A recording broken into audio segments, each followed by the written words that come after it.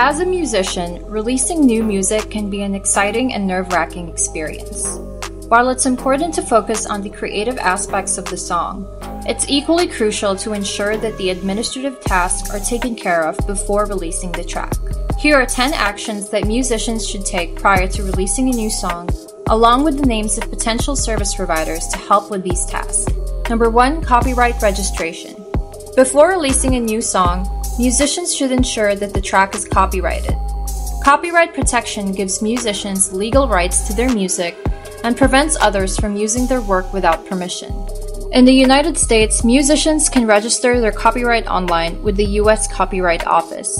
Artists can copyright 1 to 10 songs for less than $100. Other countries have their own copyright offices, such as the UK Intellectual Property Office and the Canadian Intellectual Property Office. Number 2. Music distribution.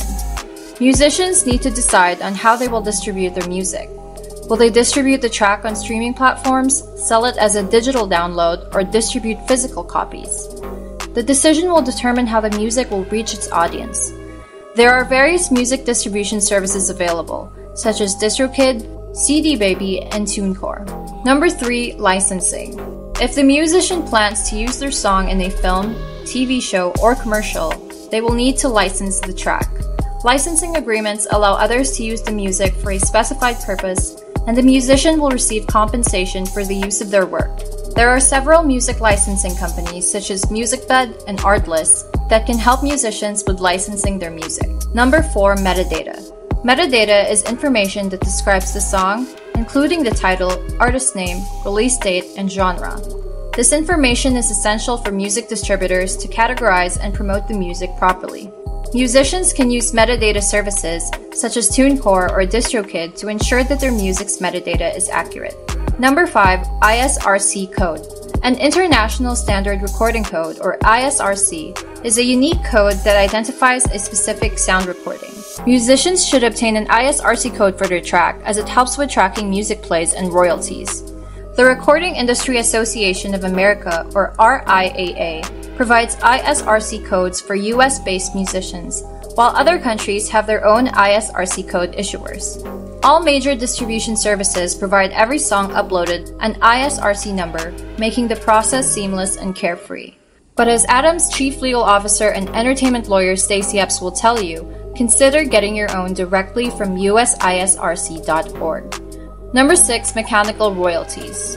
Mechanical royalties are paid to the songwriter and music publisher for the reproduction and distribution of the music. Musicians should ensure that they have registered with the appropriate mechanical licensing agency in their country to receive mechanical royalties. In the US, the Harry Fox Agency handles mechanical licenses, while in the UK, PRS for Music handles these royalties. Number 7. Performance royalties. Performance royalties are paid to the songwriter and music publisher when their music is performed publicly. Musicians should ensure that they have registered with a performance rights organization, or PRO, to receive performance royalties. PROs such as ASCAP, BMI, and SESAC collect performance royalties and distribute them to their members. Number 8. Cover art. The cover art is the visual representation of the song and is an important factor in marketing the music. Musicians should ensure that they have a visually appealing cover art that reflects the song's mood and style. Musicians can use freelance graphic designers from services like Fiverr or create their own cover art using Canva. Number 9. Promotion plan. A promotion plan outlines how the musician plans to market their music to their audience. It can include social media marketing, live performances, radio airplay, and other promotional activities. Musicians can use marketing agencies such as Adam for Artists to help them develop and execute their promotion plan. And number 10 is budget. Finally, musicians should create a budget for their release. This budget should include the cost of recording the music, producing creative content, and promoting and marketing the song. Musicians can order a consultation with Adam for Artists for this. In conclusion, releasing a new song requires more than just creativity and talent. Musicians must also focus on the administrative tasks that come with releasing a new track. By taking care of these 10 actions, musicians can ensure that their music is properly protected, distributed, and promoted, giving them the best chance of success.